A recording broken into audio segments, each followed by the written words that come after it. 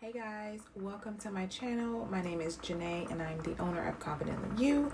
And for today's tutorial, we are going to learn how to make a Peekaboo tumbler with offset words. Everything that I use for the tutorial, you can find them below. For glitters, cups, sanding blocks, all that I will list below. If you have any questions, please feel free to also put them at the bottom, and I will do my best to get back to you as far as any answers to your questions. So let's get started.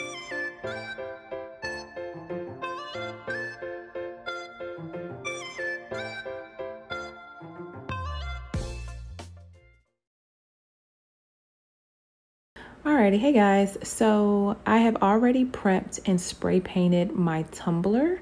I will link the colors below that I use to spray paint it with. So I'm already good to go. I have my epoxy mix. It's only 5 milliliters. We won't even be using all of this for the tumbler. I have 3 glitter colors. I have Athena, which is like a goldish color. I have Wrangler, which is like a light blue color. And then I also have rose gold. And all of these are from Peachy Olive Glitters, and I will link those below also if you guys wanted to go ahead and snag a few of those. So I'm just going to go ahead and put less than 1 milliliter on the tumbler and spread that around to get a nice even thin coat. You don't want anything too thick because your glitter will kind of just fall into the epoxy and it'll be really uneven. So you want to make sure you have an even thin coat, just enough for the glitter to adhere to the tumbler. Alrighty, after that, I'm just going to discard of my gloves and I'm going to go ahead and start glittering this beauty. So I'm going to start with my Wrangler first, which is a light blue color, and the colors are just basically like a roadmap to place the glitter. I'm just going to go ahead and start glittering with the blue, and then I'm going to transition with the other colors back and forth. So yeah.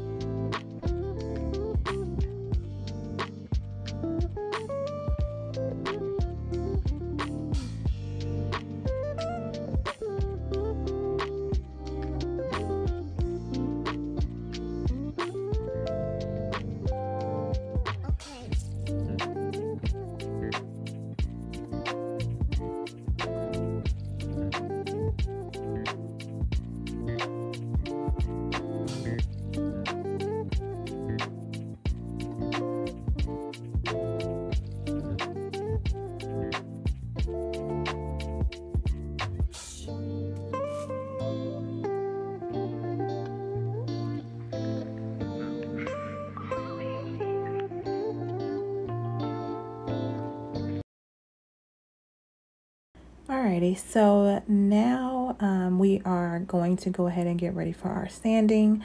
We are going to use an 80 and a 60 grit sanding block to sand it with.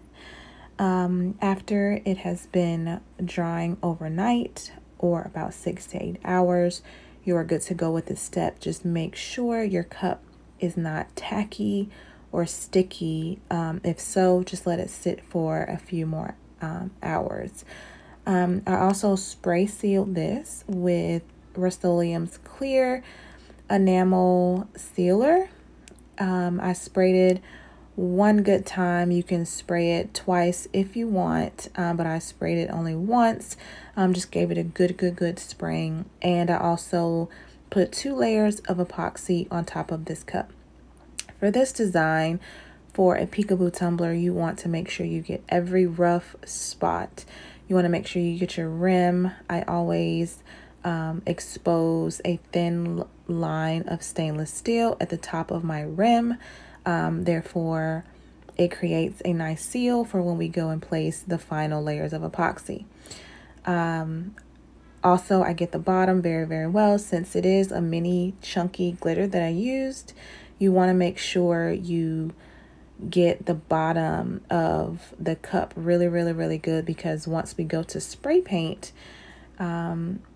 if there's any rough spots, you're going to risk sanding away your spray paint. So we don't want to do that. So you want to make sure everything is nice and smooth, no rough spots. And if you do sand too much on the bottom, it is perfectly fine. I didn't expose any stainless steel at the bottom of this one. But if you do accidentally go too far on the bottom trying to make it completely smooth, it is perfectly fine, because you are going to spray paint over the bottom anyway, and then you're going to place more epoxy on top. So just making sure everything is nice and smooth. Even if you do have a couple of lumps, but they're smooth lumps, that is okay, because again, we're going to place more epoxy on there and it's going to be just fine. It's going to blend and you won't notice, you know, if you do have a lump or two. However, you can avoid that by go ahead and placing a 3rd coat on top after you sand, to where you don't have that issue. Alrighty, so now we are going to go ahead and place our decals on. I've washed the cup with soap and water to get any debris from the sanding off, and dried it really well. And I'm just gonna go ahead and pick a spot where I want my decal. I picked just a yellow removable vinyl. I have a lot of yellow for some strange reason, so just to kind of get rid of some of it, I'm just going to use it for this tumbler. And it's easier to remove removable vinyl off of this type of tumbler, the Peekaboo tumbler, because if you put something permanent on there, you're going to have a hard time peeling it off after you spray painted. So I picked a spot where I want to put my decal. So I'm just going to go ahead and use my transfer paper to put my decal onto my tumbler.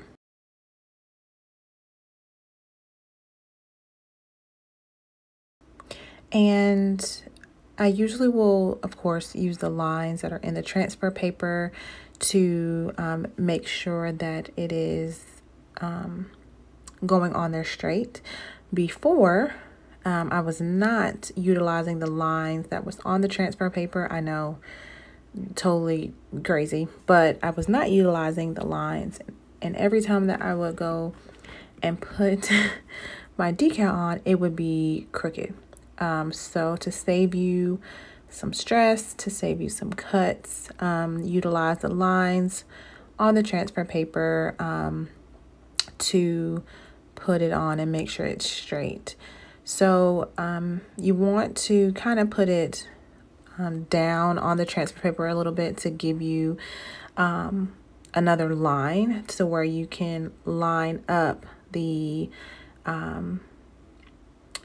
the extra line like across the rim of the cup. I don't know if that makes sense, but just don't put the decal like at the very top of the transfer paper, because then it's going to be hard to like line it up and make sure it's completely straight. Hopefully that makes sense, but just basically leave some extra space on the transfer paper to line it up. You'll see what I mean once you start doing it. Anyway, so I'm going to measure it. You can see me kind of measuring it, triple measuring it to make sure everything is straight. I want to make sure that the decal is on there, you know, the correct measurements all the way across. Therefore, I know that it's straight. So if you get 1 inch on one side, 1 inch in the middle, and then you get 1/2 inch on the other side, then you know that it's crooked to take it off and to reposition it. So I'm gonna go ahead and I kind of caddy it on there. I always do this, especially when I have like a wider or bigger decal, to where I know that it's not gonna have any bubbles. So you're just gonna cut 1/2 of it off, and then you're gonna press firmly and kind of pull to make sure it's nice and snug. And then on the other side, you can just take the other side off, and then the same thing, you wanna just kind of pull, snug, and rub it on there to make sure you don't have any bubbles. Especially for this design, you wanna make sure your words and your vinyl is on there nice and good, because you don't want the paint to get underneath it and mess up your design. So you can see me just kind of rubbing it and making sure that everything is nice and flush to the cup. Because again, when you go to spray paint, you do not want to have that spray paint get underneath the words. So now we're done with that part. And so I'm going to go ahead and start placing our leopard prints. For the leopard prints, you can place them by hand, or you can get some transfer paper and just kind of pick a chunk of them up at a time and lay them, you know, on top of the cup, just like we did the mom fuel.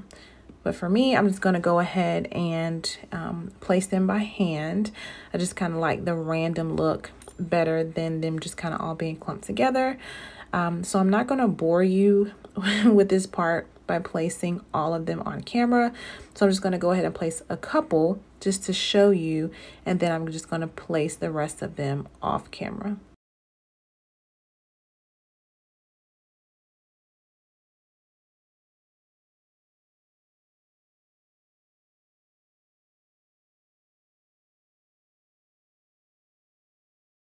Alrighty, so we have all of them placed all around the cup.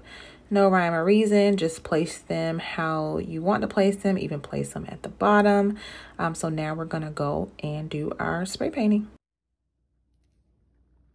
Okay, so now we have it spray painted. I spray painted it with 3 coats, letting it dry in between, and now I'm gonna weed off all of the leopard prints. So now I'm going to go ahead and place the first layer of epoxy, and I'm going to place some white glitter just to kind of give it a nice shimmer to finish off the look that we have.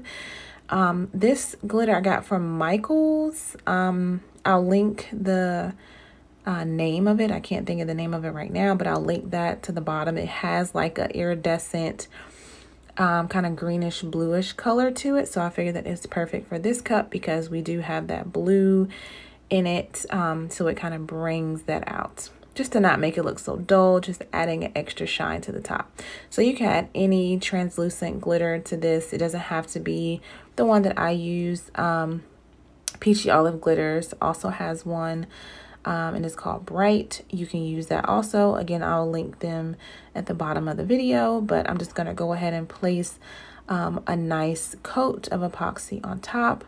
I think I used about 10 to 12 milliliters on top of this cup, but it just varies depending on what size you have.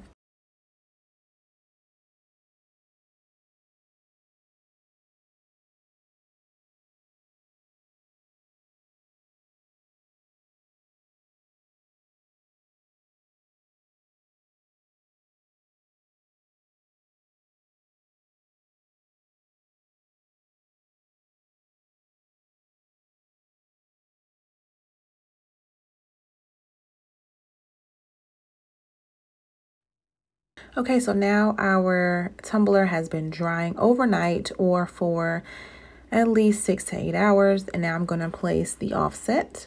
which is like an outline to the words that we have that we weeded off. So I'm just going to go ahead and use some transfer paper here and apply the offset to our tumbler.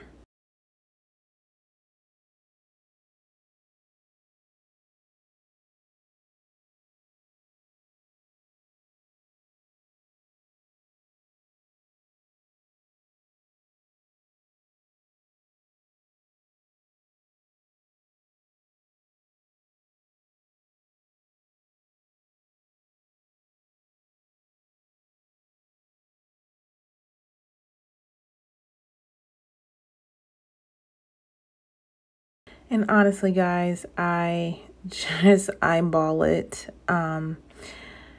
I was going to do the whole word at one point, like all at the same time. But then as I was putting the M on, I realized I'm just going to put the M on first since it's a single letter. And then I went and I did the O-M together. But I just eyeball it however works for you, but it's not a long word, so it was just kind of easy to just eyeball it and just get one corner down and just eyeball it on. But as you can see here, I was going to keep going, but then I was like, oh, nope. I'm just going to do the M first. So I just kind of took it off and did the OM separately.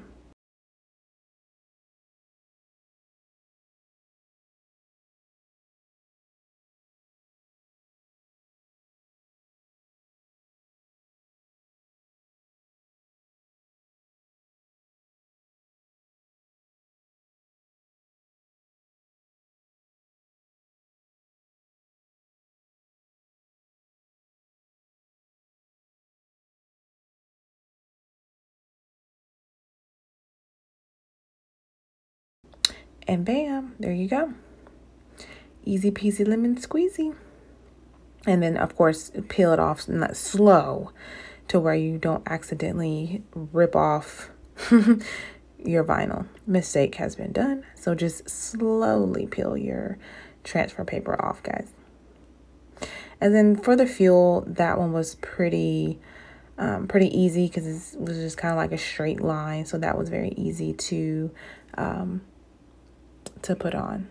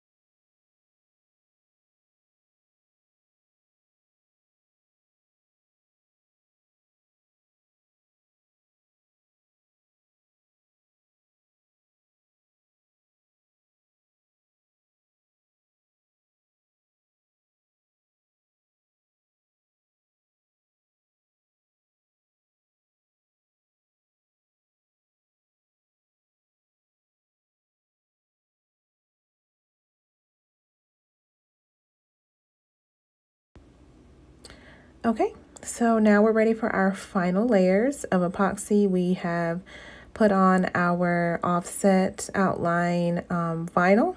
And so now I'm just going to go ahead and put on another 10 to 12 milliliters of epoxy. And I did 2 layers. So I put this coat on, let it dry for about 4 to 6 hours, and then I went back and added one more coat on top of that, and that was it. So we just put on 2 final coats after we put our decal on.